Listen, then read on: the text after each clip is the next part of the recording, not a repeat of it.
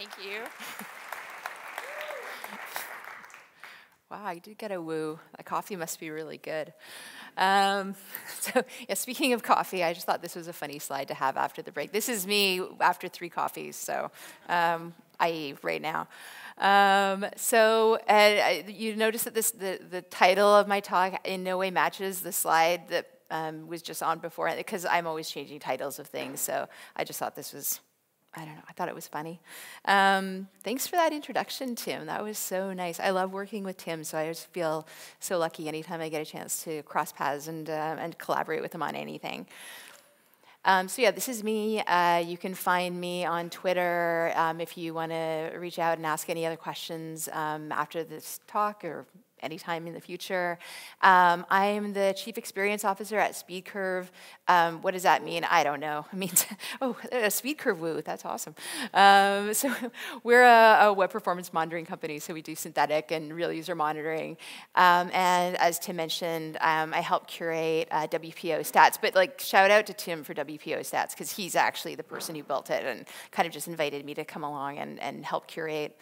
If you're interested, it's a really great repository of case studies submitted by companies, so actual people who did the work, where one of the kind of criteria for submitting something to WPO stats and having it appear there is that there must be a demonstrable connection between what you did performance-wise and some kind of business or user experience impact. So it's just a really, really great resource. I work at SpeedCurve. By far the best, most fun part of my job is that I get to speak to a lot of different companies about performance and how they do performance and kind of what their concerns are and their issues and the really creative solutions that they've come up with to push performance in their company and to actually make things better, make things faster for their users.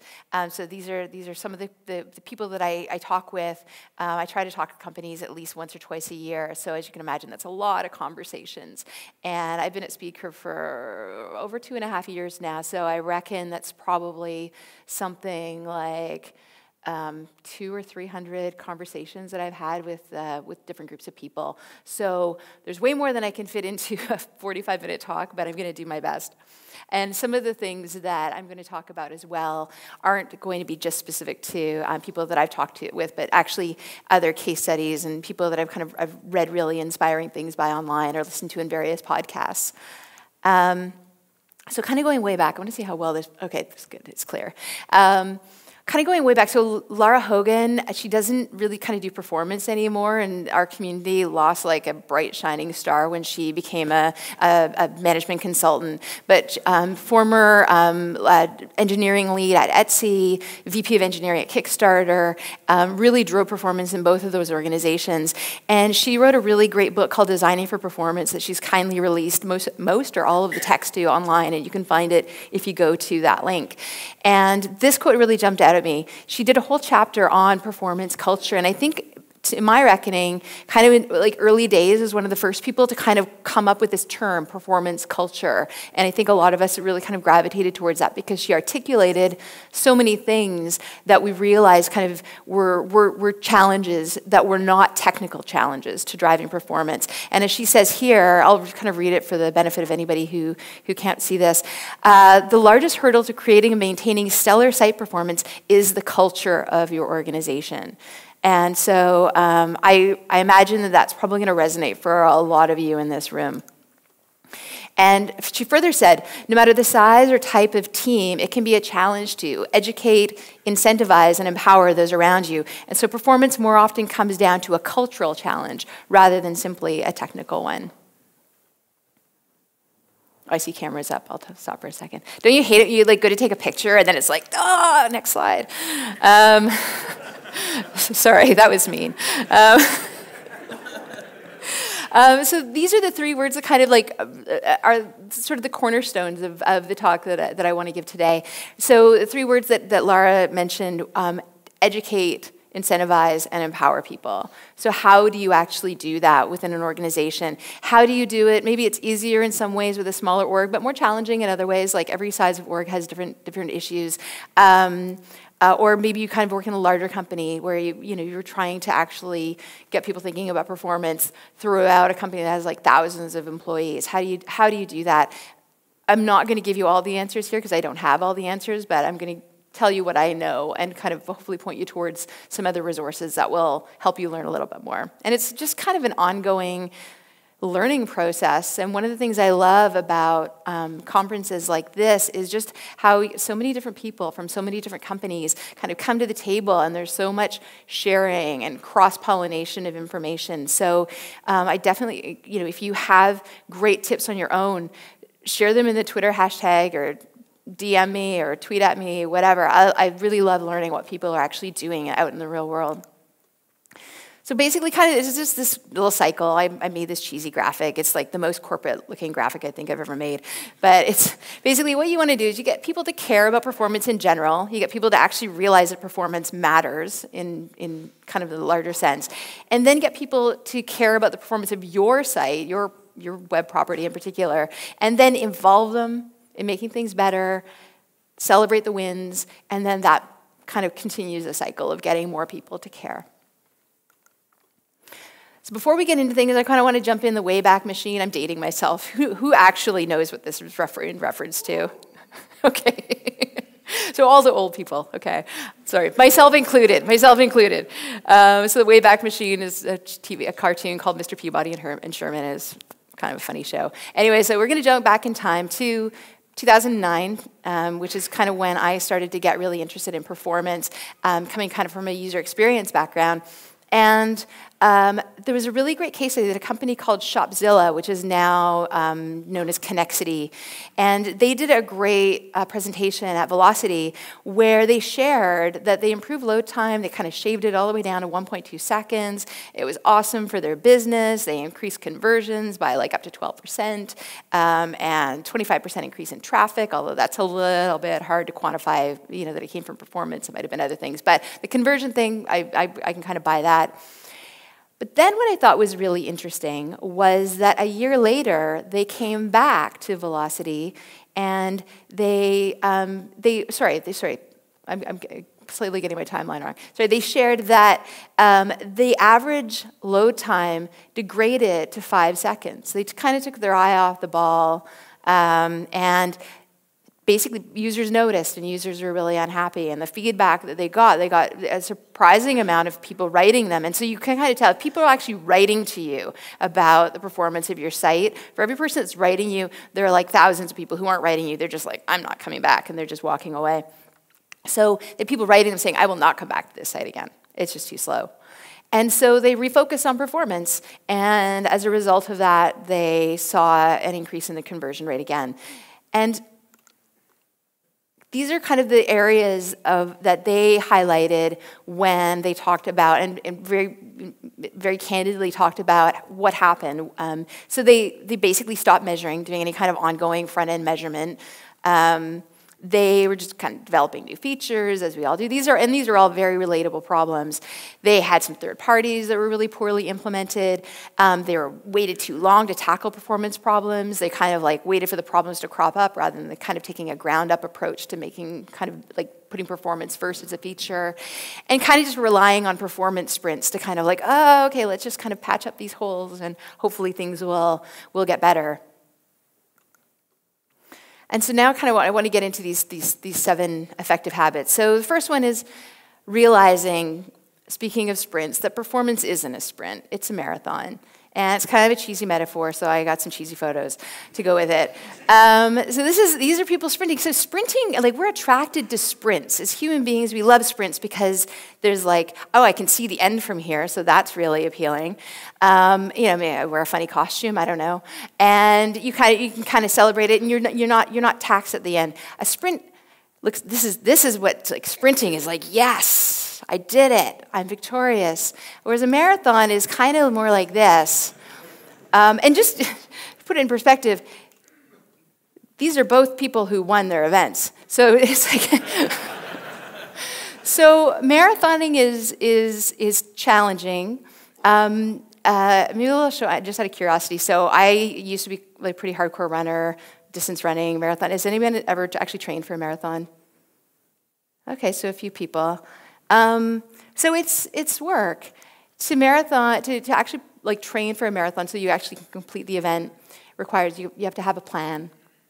You have to have really clear goals. You have to, and you can't like kind of think, oh, okay, I'm going to get there like in 2 weeks. Like, no, okay, like this week I'm going to run 10 miles on my long run. Next week I'm going to run 13 miles on my long run. And you kind of have to have like a really well-formulated plan.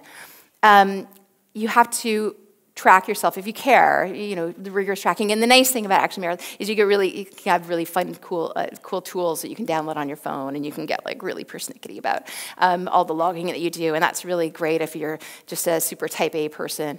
The other great thing about marathoning is that there's a lot of community spirit that goes into it. You can train with groups, you kind of run as part of a big pack, you kind of find your tribe in terms of, kind of your pace, and there's a lot of community spirit that can happen in marathoning.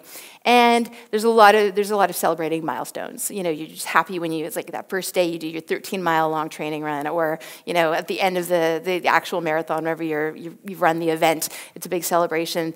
And so in some ways, and I'm going to kind of abandon this metaphor because it's going to start falling apart really quickly, but the marathon training in a lot of ways is kind of has some correlations to performance. Before I get into that, though, I want to kind of talk about some of the other practices you have to have in place. So one of the traits that I've observed when I talk to companies about performance is they have a champion higher up in the organization. So maybe that's you, or maybe that's you to start. Maybe you're the champion, but at some point you're going to want to enlist somebody who is more senior in the org, who's maybe not involved in performance from a day-to-day basis, but somebody who understands that there's value in investing in this, and they're that person who's going to kind of have your back to help you kind of drive, getting other higher-ups to invest in your teams, to give you the time and space that you need to work on what you need to work on, and that sort of thing. So having that champion is really important. And then you need to build a cross-disciplinary team. So what I mean by that is having people who aren't just performance engineers. I mean, obviously, if you've got a tribe of great performance engineers in your organization, that's amazing, and you're lucky, and you should just go home and be thankful every day. But you need more than that. You need to have people from other parts of the organization, other teams, whether that's kind of e-commerce teams, or your ad team, or your third-party team, your data science team. Because awesome tools are not enough. And I say that as somebody who works with the most awesome tools in the world, in my opinion. I've seen people use even the awesome tools like ours and fail because they did not have the right teams in place and the right processes in place to use those tools really well. So I'm going to drop some... so this is another, I'm not quite done with the marathon thing yet. Sorry, I lied earlier. So I'm going to just kind of drop a couple of bombs on you that might blow your mind, so I'm glad you're already sitting. So 2 things. 1, executives in your company aren't morons. They're actually intelligent people that you can enlist to care about performance. They're not against you. And also, your marketing team isn't evil, probably. I mean, maybe they are. Maybe you have this outlier kind of organization where they're literally wearing horns and have pitchforks, but they're not. Simply put, everybody in your organization probably will care about performance if you teach them how to care about performance, and if you make it relevant to them. What you need to realize is that people, everyone who touches a page should care about the performance of the page, in my opinion. You shouldn't have people adding single lines of JavaScript or images or content or anything to the site if they don't understand how it affects the performance of your site. And is this visible? Okay, cool. It's very bright down here, so I'm when I turn around and look back up, I just want to make sure that you can actually read what's up there. So a few things. So these are some strategies that I think are really interesting ones. So one, I've kind of touched on this, is embracing performance from the ground up. So realizing performance is a feature. Nothing goes onto the page if it hasn't kind of met whatever your performance criteria are. A strategy that I really like is just the idea of embedded engineers. So if you have these disparate teams throughout your organization, and you're fortunate enough to have performance engineers, developers, people who really care and are knowledgeable about performance, assign those people to work with those teams. Another thing that you can do, and this is a strategy that I'm going to talk a little bit more about later because it comes up in, I don't think that Tim has mentioned yet that he does a podcast called Chasing Waterfalls that he launched not that long ago, and he's already got, I think, two episodes that I've listened to anyways up. And one of the techniques that came up in one of them was just this idea of enlisting performance ambassadors. So it's kind of the reverse idea of embedding engineers in teams. You can pull people from teams. So if you've got this core group of people, you can kind of get them out there and put them in teams. But conversely, you can just kind of go around and cherry pick people from different teams in your org and say, who cares enough to be the performance ambassador from that team? And then kind of once you've had this kind of team of performance ambassadors, then you can work together to kind of consolidate kind of what your standards are, what your practices are throughout the org. And a really important thing is just teaching people how to use, or at the very least kind of understand and decipher the charts in the different tools that you use. So the thing that I see happening, and it's kind of kiss of death, is realizing that in some organizations, people have inadvertently, because I don't think anybody does this intentionally, they've made themselves a gatekeeper. So they're the person who, they own the tools, they own the charts, they own the reporting. They're that one person that everything goes through.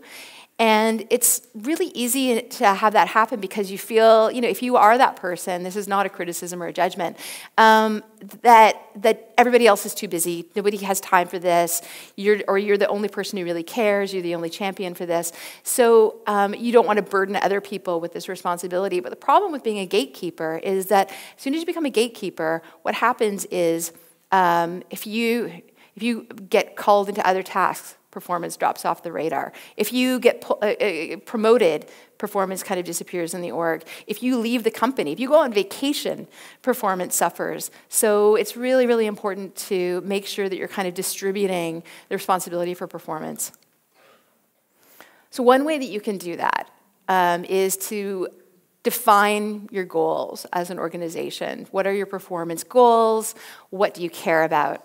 And so this is from one of the Chasing Waterfalls podcast episodes with Rifat Rajali. And she commented that they first went to the engineering leaders, and then they went to the product leaders. And when her team talked to different people, their pitch in talking about performance was completely different.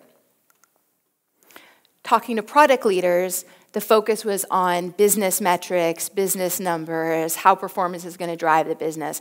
But talking to engineering leaders, at least at PayPal, it was more about how are we making consumers happier? How are we driving consumer delight?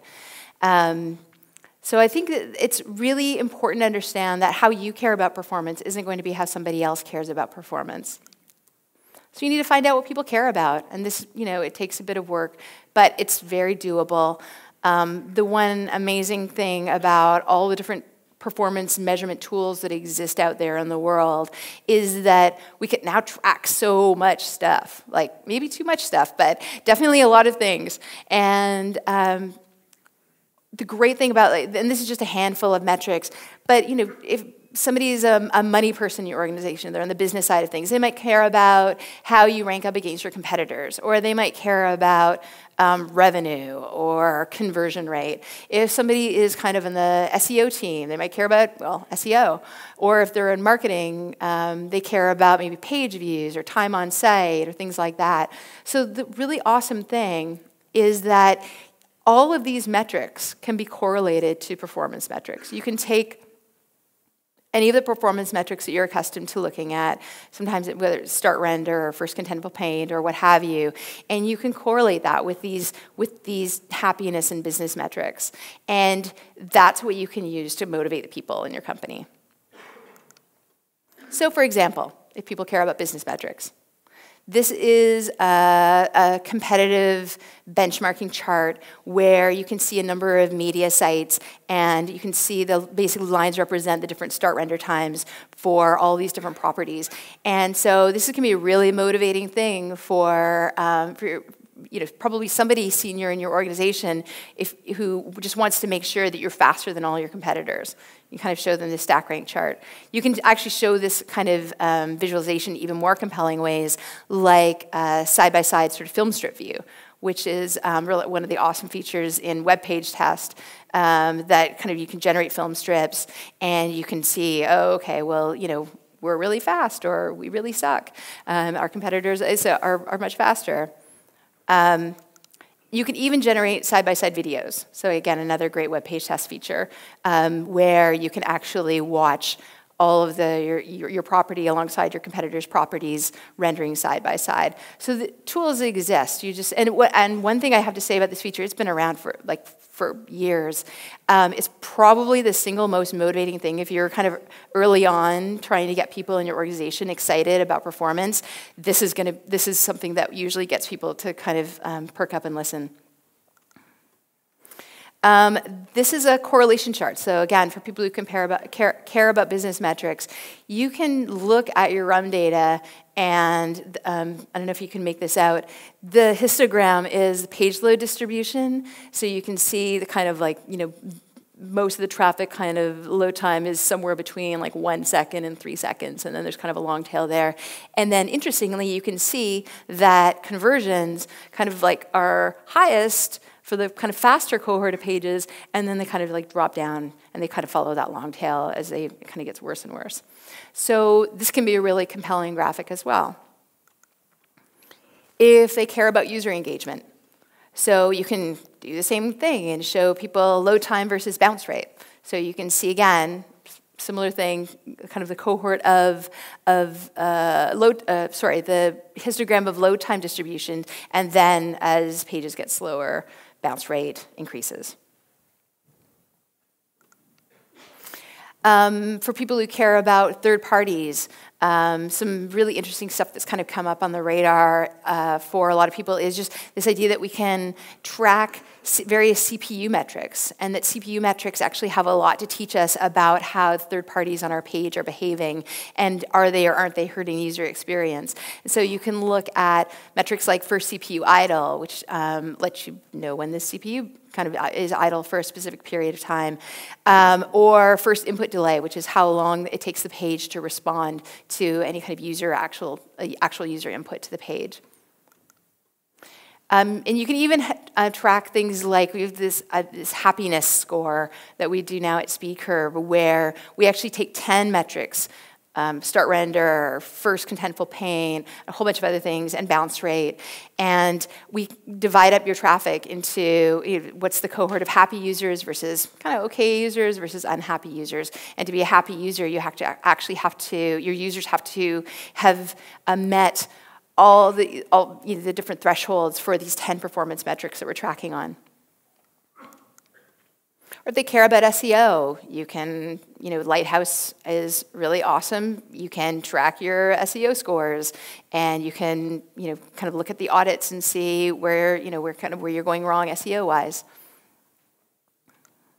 If they care about third parties, I've kind of talked about this before, you can track third parties. You can actually keep an eye on how they're performing. And this is kind of going back to talking about CPU metrics.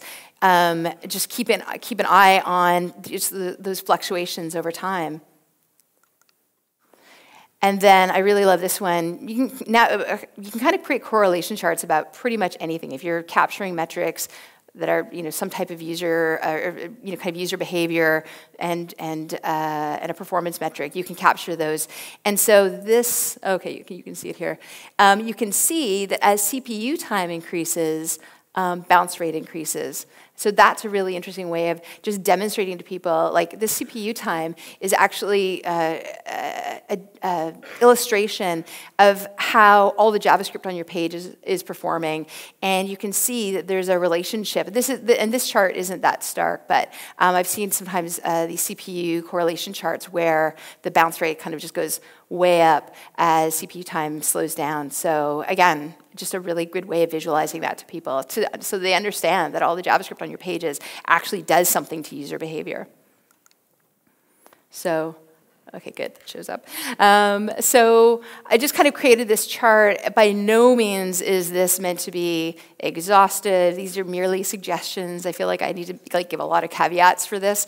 But these are at least some good places to start from when you're investigating your own metrics. So if people are, I kind of talked about this, for executives, you can show them competitive benchmarking or correlation charts. Marketing, you can show them third-party performance, correlation charts, things like image size, even if they are, if your marketing team is responsible for adding images to your pages, which they probably are. And then for your devs and engineers, well, they could care about a lot of things, so I didn't even want to attempt to put that here. This is where you're kind of going to need to go deeper and actually kind of engage with your teams and talk about and kind of analyze the metrics that you're looking at and make sure that you're looking at the right ones. I did a whole talk about that actually last year right here on this stage, so you can go find that if you are really interested. And then the next step is just making people accountable. And accountability is sort of, it's funny, it sort of sounds like a little bit judgy, like you're accountable now. But to me, I love being accountable. It means that I actually have control over something. And in this otherwise meaningless, chaotic, random universe, I'd like to be accountable for a few things. It makes me feel like I have like a center of gravity in my life. So performance budgets are a good way to make people accountable. So how many people here actually are currently using performance budgets on their pages? Okay, so a fair few, which is great. So what a performance budget is, and there's a lot of different ways you can implement these. Adi Asmani wrote a really great, very long post that I really recommend that you read to learn more about them. And like I said, I did a talk about this last year at perf.now. But really, they're just various metrics. It could be milestone timings or quantity-based timings like image weight, or rules-based timing like your lighthouse scores or your user happiness score. And you just you assign. Sorry, I'm gonna be less mean in a second. If anybody is still getting a shot of that. And so you've determined what metrics matter for your site. And ideally, like looking at things like correlation charts will help you kind of pare that down.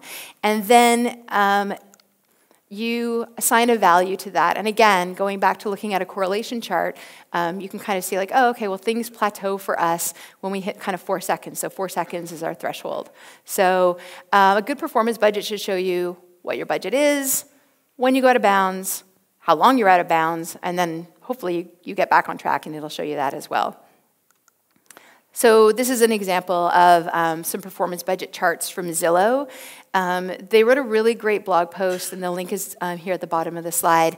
It's a few years old, and it's kind of one of the early case studies that I remember reading about a company actually putting performance budgets into practice. And so they did a really great job of explaining how having performance budgets really helped them. And so this chart and the ones that I'm going to show you on the next slide just were used to illustrate kind of how having performance budgets really helped them to triangulate on a problem. So the first thing they noticed was that suddenly they were out of bounds on their entire load time budget. So bad, but that could mean anything. So they looked at their other budgets, and they saw that, okay, really quickly, okay, the other areas where they were out of bounds were the number of image requests and total image size. And so they realized that something had gone rogue, and if you read the blog post, you can see they quickly kind of triangulated on the fact that it was just a few rogue images that had been added, and they were able to quickly fix the problem, and things were back to normal. So just a really simple example, but just how knowing what you need to track and then just tracking on it can kind of help you fix problems really, really quickly. So just, again, these are just suggestions for some metrics that you could look at for performance budgets. For your ops folks who want to track back-end issues, time to first byte, that's a good one.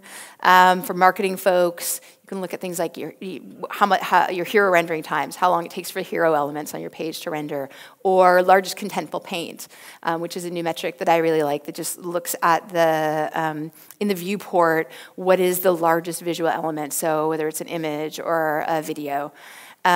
Or your Lighthouse SEO score, or for devs and engineers, you might want to look at start render or speed index or your Lighthouse performance score. Others as well, but these are, again, like I said earlier, kind of a good jumping off point. You need to give people ownership. And this is so, so, so important. You can get all the way up to this point, and if you don't hit this, then you can still go off the rails and find yourself really frustrated. So this is another podcast that I recommend checking out. It's Vox Media being interviewed on the Responsive Web Design podcast. And I can't remember who it was. It was maybe Tim and Henri talking about performance cops just earlier. So Laura Hogan kind of coined this term like performance janitors, performance cops. You don't want to be a performance cop. You don't want to set yourself up as that person or a group of people who are going around, as Dan says, slapping people on the wrist saying, you built an article that broke the page size budget, take that down. So their goal, when they set up themselves as a performance team, was to kind of consider themselves to be more like an in-house performance consultancy, to provide best practices, guides, guidance, to be kind of just a known resource within the company.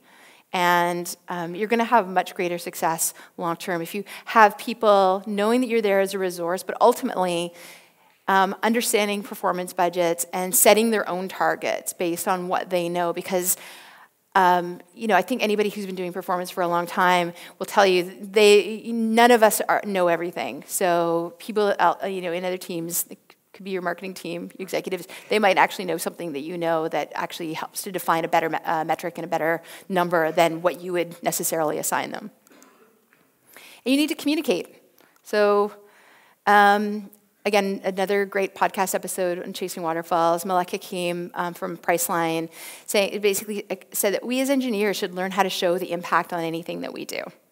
And that's really, really important. These aren't like kind of treasured secrets. And you need to make sure that you're communicating that in a way that's meaningful for the audience. It's basically at the right place, at the right time, in the right format. Otherwise, you kind of end up in this situation where nobody's actually getting the message. So what that could look like. So maybe if you have performance budget set up, you can get alerted. And I see people using Slack, and they have an entire Slack channel that's just set up for tracking performance budget alerts and then kind of mitigating those. You could have a wall monitor where you actually just have some key charts, and you're refreshing those charts on a daily basis, and it's kind of up in an area of the office. It's high traffic, and people can see that. And maybe it's charts that you care about could be your competitive benchmarking. Which could go well or badly, I guess, depending on how much you want to how you like to motivate people. So just kind of really whatever you want to use to motivate people. And I see a lot more companies using wall monitors as a way to kind of keep performance top of mind. Maybe you just kind of have all of your performance budgets just in a dashboard, and you just kind of that you check out periodically, and you just see like when something's in the red, and you can kind of drill down and fix the problem there. Maybe you get reports. So this is kind of just a screenshot of part of a weekly report that gets sent out, where you just really simple measurements that show you this is where we are this week, this is where we were last week, did we get better or worse? And that's just something that gets automatically sent out maybe on a weekly basis. Is Andre here? Does he see the slide of himself? I just kind of grabbed this. Maybe you do in-house meetups. This is from the Toronto Web Performance Meetup. But maybe you do in-house meetups, or you do lunch and learns, or you do hackathons like PayPal, the podcast episode that Tim did with Rifath, where they did just the way that they started to drive performance culture in PayPal was actually just to start with a hackathon and then take the results of that hackathon and kind of show it around the organization and get people excited. So actually having face-to-face contact with people is a really good thing. And then kind of making sure the message is getting out. I talked earlier about kind of the right time, right place. So, 24/7 wall monitors and dashboards, real time, for alerting, reports. I don't know about you, I get 1 million emails a day, like not actually 1 million, but a lot. And I do this and don't even read a lot of them because they're just things that I'm BCC'd on or whatever. So you want to make sure that you're not inundating people with stuff. So kind of having a really tight, meaningful weekly report, no more than once a week, I would hope. And then meetups, hackathons, making that part of your culture. So maybe you do that on a regular basis, like at least once a month. And then celebrate. This is really important. And I think that as, kind of Western world and this kind of culture that we live in, it's really, I think, and this doesn't just apply to tech and performance. I think just in life in general, we don't celebrate things enough. And I think that we need to kind of slow down, take pause, and celebrate all of our wins, big and small. And there's a lot of ways you can do that. So you just ring that bell. Just kind of say, look, I did a thing, and it was a good thing. Pay attention, everyone. Laura, kind of, I think, a lot of people are familiar with kind of this donut idea that every time Laura Hogan, when she was at Etsy, would have some kind of win, she would celebrate by getting a donut, and then sort of donut just became a bit synonymous with performance wins for a lot of us. You can celebrate the performance heroes in your company. So this is Etsy. They would basically find somebody in the organization who wasn't necessarily a performance engineer. It was just somebody, like, say, in marketing, who were like realized, like, oh, you know what? I realized this image is actually really big, and so I made it smaller, and they fixed something, and sort of just to celebrate that in the company. So having like regular performance heroes, and just having a tweet, just a really great tweet. Like, look at this is from the Telegraph UK, and Gareth tweeted this, just basically that they improved TTI by 50% by making a few changes, and it got, you said that's like 104 likes from one tweet. And it's just really nice. Like, I love seeing things like this show up in my feed, and I will always retweet. Or you can write a blog post. Something was really successful. You have something to share. You can maybe, the Telegraph has a really great, actually, like a tech blog on Medium that I encourage you to check out. But a lot of companies have great tech blogs. And again, one of the things I love about this community is just the sharing that happens. Score some easy wins. So as a shout out for Andy, wherever he is, right over there, Andy. Basically, for some of you, maybe you're kind of past this, but for a lot of companies, I think there's still the dull, boring stuff that you can tackle, like dealing with third-party scripts, dealing with images, extraneous code, deferring assets, all of these things that you can score some really quick wins and get people excited very early on and kind of become a bit of a hero, especially for the new person in the org or the person who's just starting to champion a new initiative. So for example, Priceline shared how all they did was they shaved 15 kilobytes off their logo, which doesn't sound like much. They ran an A/B test with the new and old logo side by side. I love A/B tests. And they found that they actually increased bookings by a pretty significant amount. And so that was just one little win with doing something that, by all accounts would seem pretty basic. And yet it was actually pretty substantial. So just to summarize, it's a marathon, not a sprint. Get champions, build teams, set goals, make people, including yourself, accountable, communicate, celebrate, and just bear in mind, like, there's no magic. Like, we hear about companies, when I first got involved in performance, I would hear about companies like Etsy, for example, where it just seemed like, wow, they have such an amazing performance culture, and they're so fast, and they're so on it. And I think a lot of people felt, it's easy to feel kind of intimidated by that and kind of feel like, well, I can't achieve that. But really, Katie Seiler-Miller from Etsy, who spoke at Perf.now last year, she shared, and I was really impressed with her candor. She shared how, Etsy's management changed, their structure changed, teams changed, some key people left who had been driving performance, and performance started to go off the rails for them. And they realized they needed to get back on track. And so it's really, no magic. There's no secret sauce. It's just having a plan, doing the work, and then being patient and realizing you need to actually, it can take months sometimes to kind of just build culture, drive excitement in your organization.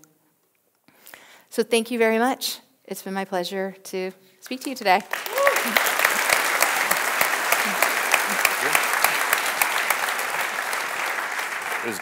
That was great, Tammy. Thank you.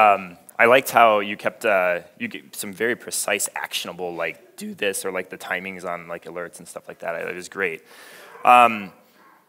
So you touched a little bit on the organizational aspect of like performance engineers that are distributed or having performance ambassadors or the performance team.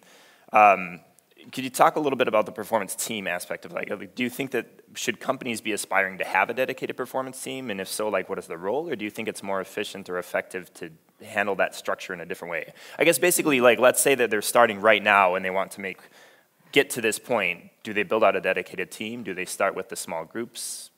I think that when I think about the idea of a performance team, I think about it in really loose terms. Like, so, I mean, I think that the way that we kind of naturally gravitate towards thinking about it is a bunch of people kind of all working in a shared space, and they talk to each other daily, and they're just kind of like a pod. But I kind of, like, when I actually think about what feels more effective, especially in larger orgs, I actually kind of think that the whole ambassador model of having, like, you know, kind of people out being distributed throughout the org, but, you know, still having, you know, kind of each other as kind of a touch point. I think the really important thing is whatever you call it is just have something called performance in your organization so that people know that it even exists, because labels, you know, help. Yeah, this is true.